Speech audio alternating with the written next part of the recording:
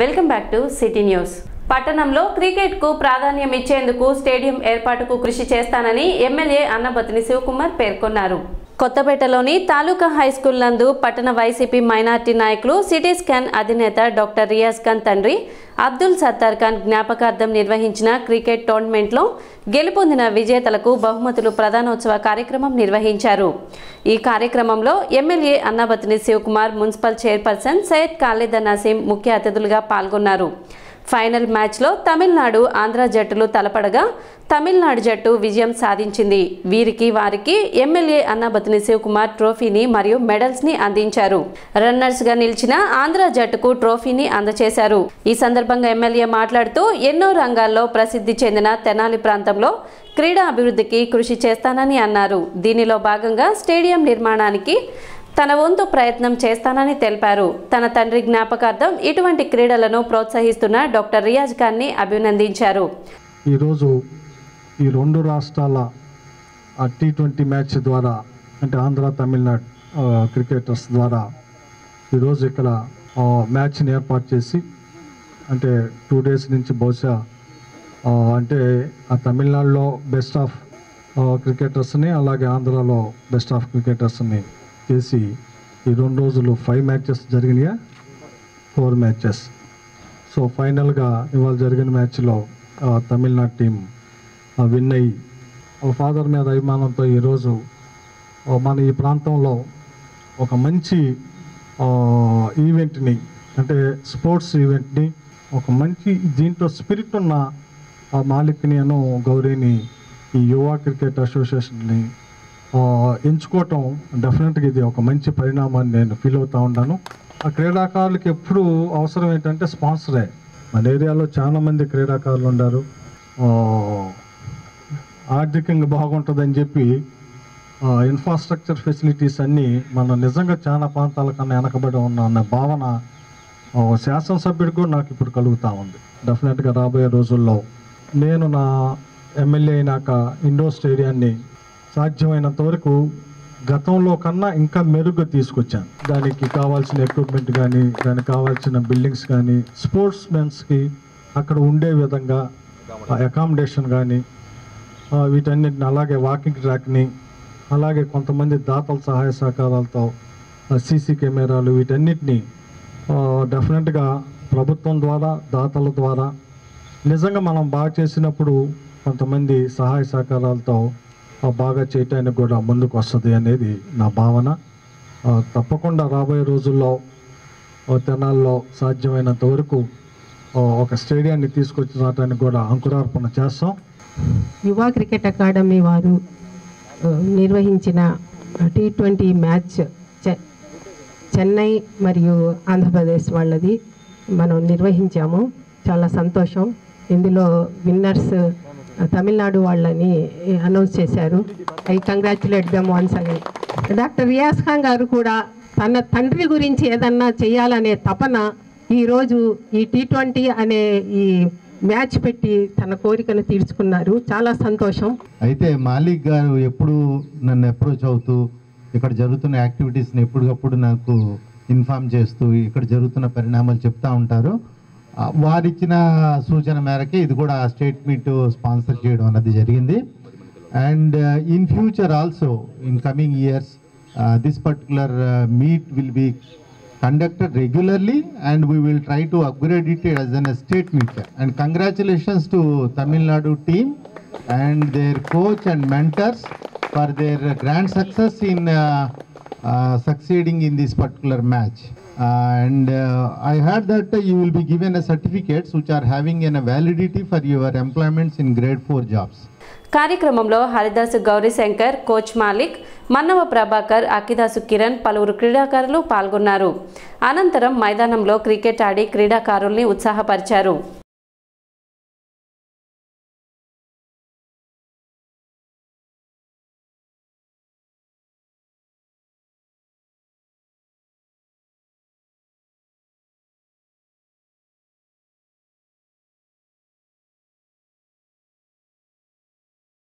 గణతంత్ర దినోత్సవం రోజున పౌరుల ప్రాథమిక హక్కులను కాలరాసే విధంగా జిల్లా వ్యాప్తంగా బీజేపీ నేతలను ప్రభుత్వం హౌస్ అరెస్టులు చేయడాన్ని జిల్లా బీజేపీ అధ్యక్షులు పాటిబండ్ల రామకృష్ణ ఖండించారు.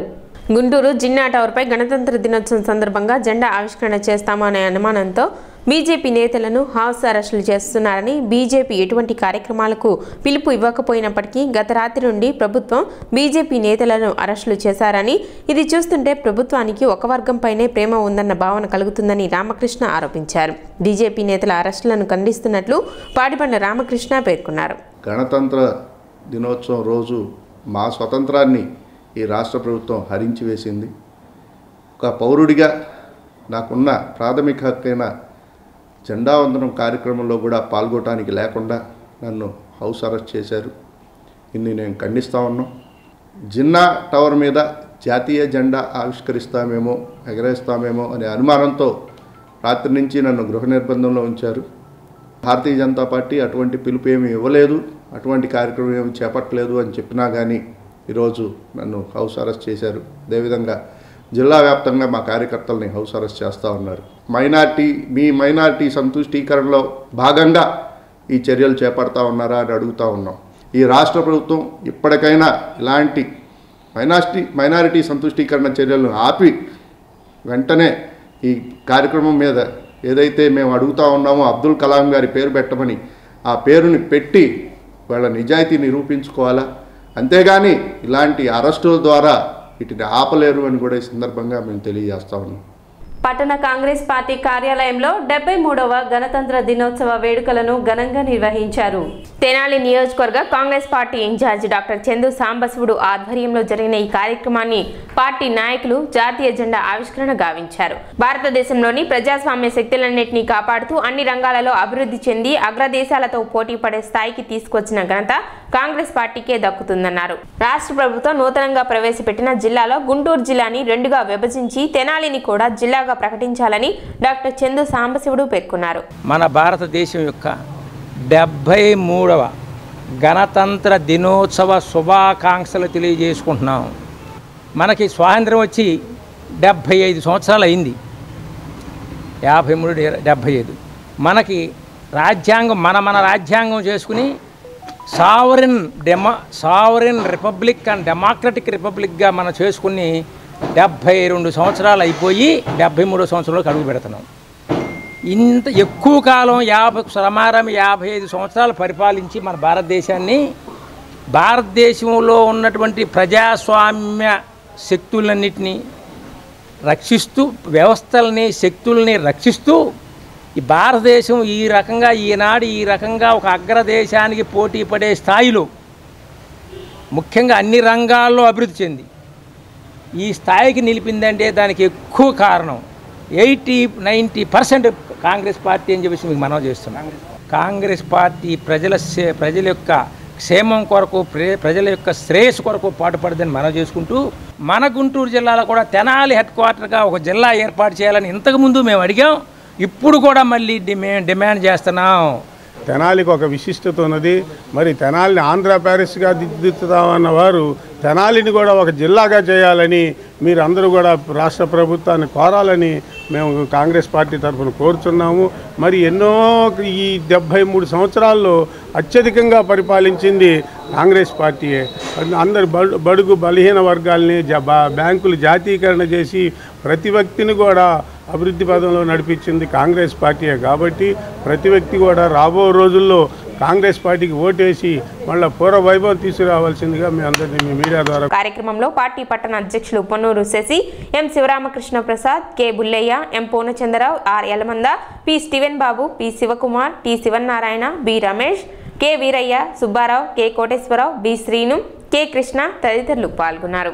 ఎంతో మంది త్యాగధనుల ఫలితమే నేడు మనం అనుభవిస్తున్న స్వేచ్ఛా స్వాతంత్ర వాయువులని పలువురు టీడీపీ నాయకులు పేర్కొన్నారు. బుధవారం టీడీపీ కార్యాలయంలో 73వ గణతంత్ర దినోత్సవ వేడుకలను నిర్వహించారు. ఈ సందర్భంగా మహాత్మా గాంధీ మరియు అంబేద్కర్ చిత్రపటాలకు పూలమాలలు వేసి నివాళులు అర్పించి అనంతరం జాతీయ జెండాను ఆవిష్కరించారు. భారత పౌరులందరికీ ప్రాథమిక హక్కులు కల్పిస్తూ సంపూర్ణ స్వేచ్ఛ, సమానత్వం పడవిల్లేలా ప్రతి ఒక్కరి ఆత్మగౌరవం కాపాడేలా రూపొందించుకున్న రాజ్యాంగం అమలులోకి వచ్చిన ఈ గణతంత్ర దినోత్సవం సందర్భంగా అందరికీ శుభాకాంక్షలు తెలిపారు. గణతంత్ర దినోత్సవ సంబరాల్లో భాగంగా ఈరోజు మనం ఈ స్వేచ్ఛ, ఈ స్వాతంత్రాన్ని అనుభవిస్తున్నామంటే స్వతంత్రం సిద్ధించడానికి 200 సంవత్సరాల పైచిలుకు బ్రిటిష్ ప్రభుత్వంతో పోరాడి ఆశువులు బాసి వాళ్ళ ప్రాణత్యాగాలతో ఈ సిద్ధించినటువంటి ఈ స్వతంత్రానికి ఎవరైతే స్వతంత్ర సంగ్రామంలో పాల్గొన్నారో వాళ్ళందరికీ కూడా పేరు పేరున ఘనమైన నివాళులు అర్పిస్తూ, పెద్దలు ఎవరైతే మనకి స్వతంత్రం సిద్ధించడానికి వారు ఏ త్యాగంతో ఆ రోజు కులం చూడలేదు, మతం చూడలేదు, ప్రాంతాలు చూడలేదు, అందరూ సమైక్యంగానే పోరాడి బ్రిటిష్ ప్రభుత్వం నుండి ఈ స్వతంత్రాన్ని సిద్ధిస్తే బడుగు బలహీన వర్గాలను ఎలా చూడాలి అన్న ఆలోచనతోటి కొంతమంది మేధావులు ఆ రోజున గాంధీ గారు కానివ్వండి, నెహ్రూ గారు కానివ్వండి, భగత్ సింగ్ గారు కానివ్వండి, అందరూ కూడా అంబేద్కర్ గారు కానివ్వండి, మిగతా వాళ్ళందరూ కూడా ఈ రాజ్యాంగాన్ని రాద్దామని చెప్పిన ఆలోచన చేస్తే దీనికి మెయిన్ పాత్ర బిఆర్ అంబేద్కర్ గారు, బాబు రాజేంద్ర ప్రసాద్ గారు, ముఖ్యులు అంబేద్కర్ గారు. వాళ్ళందరూ కూడా మనకి రాజ్యాంగం రాయకముందు అమెరికాలో న్యాయ వ్యవస్థ ఎలా ఉంది, రష్యాలో కార్మిక వ్యవస్థ ఎలా ఉంది, లండన్లో ఎలా ఉంది ప్రజల జీవన విధానం, ఇవన్నీ కూడా అన్ని దేశాలు కూడా కలగలుపుకొని అన్ని పద్ధతులు కూడా వీళ్ళందరూ ఇక్కడ కూర్చొని నాయకులందరూ కూడా ఈ రోజున వాళ్ళ త్యాగ ఫలమే మనందరం కూడా ఇవాళ రిజర్వేషన్ ద్వారా అనుభవిస్తూ ఉన్నాం.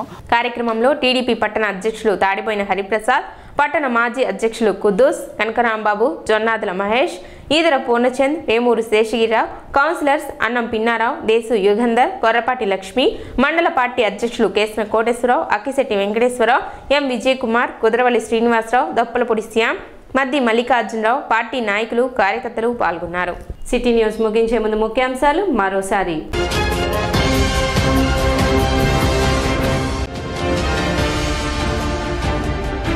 పట్టణంలో ఘనంగా 73వ గణతంత్ర దినోత్సవ వేడుకలు.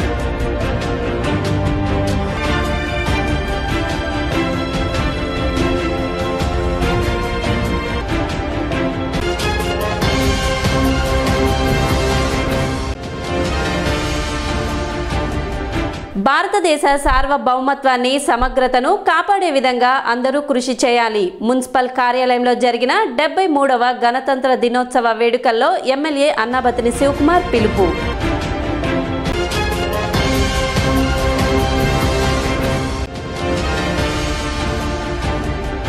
పీఆర్సీపై ప్రభుత్వం ఇచ్చిన ఉత్తర్వులను నిరసిస్తూ పీఆర్సీ సాధన సమితి తెనాలి ఆధ్వర్యంలో నిరసన ర్యాలీ.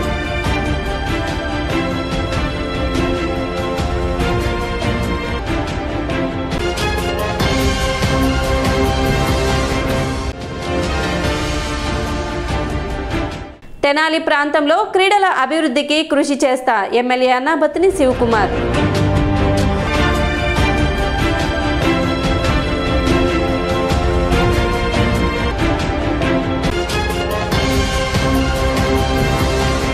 సిటీ న్యూస్ ఇంతటితో సమాప్తం. నమస్కారం.